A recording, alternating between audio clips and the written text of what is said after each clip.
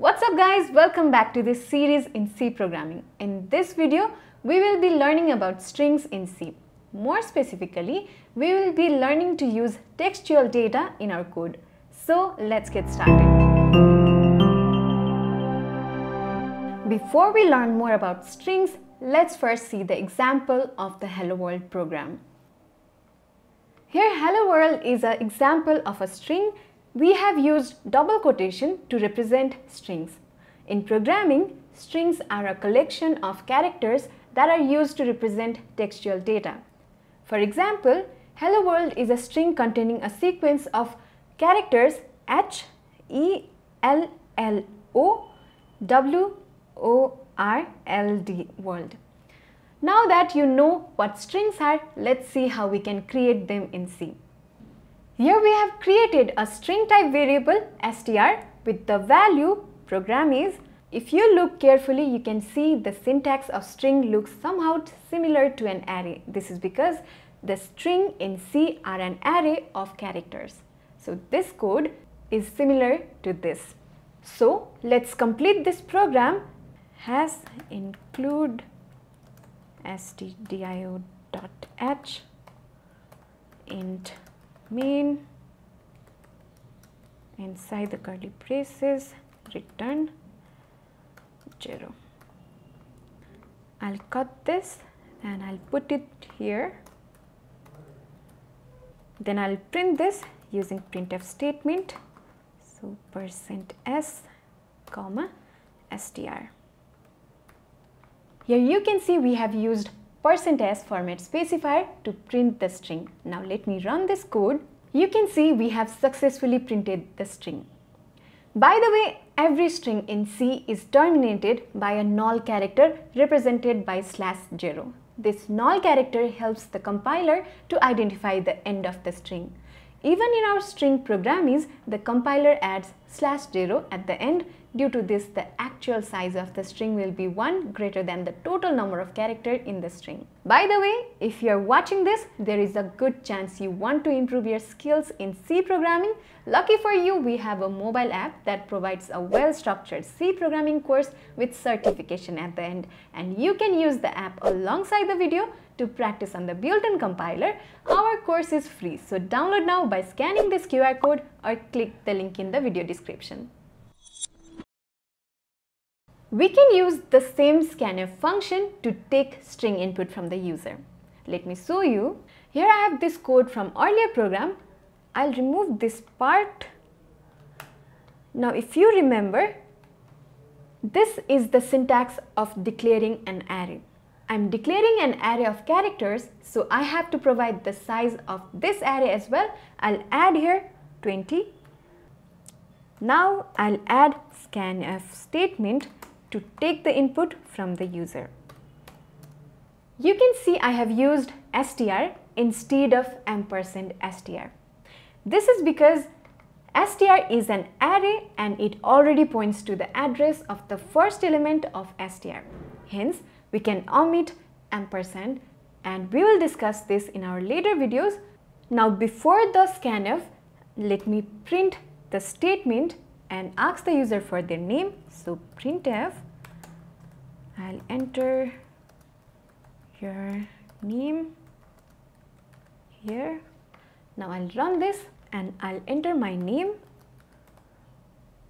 You can see input value is stored on str string. Now let me run this code again. This time I'll enter my full name, Padma Manandar, and I'll enter. However, I'm only getting Padma instead of my full name Padma Manandar. This is because the scanf method only takes the input until it encounters white space.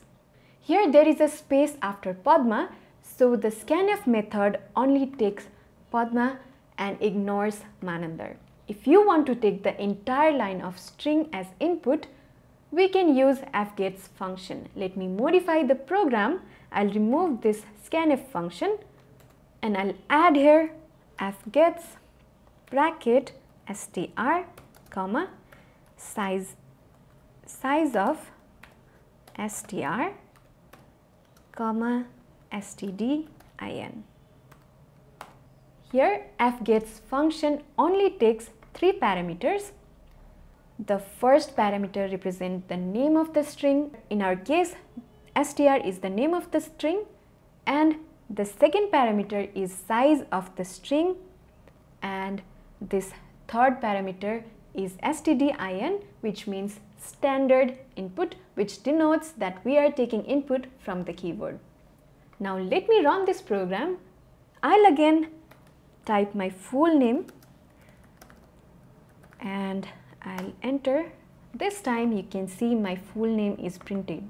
Okay guys, we need your support to keep these types of content free for all users. YouTube really likes engagement on the video, so leave a comment below, press that like button and hit subscribe if you haven't already. Let's get the engagement score high up so that more people can discover and enjoy these courses.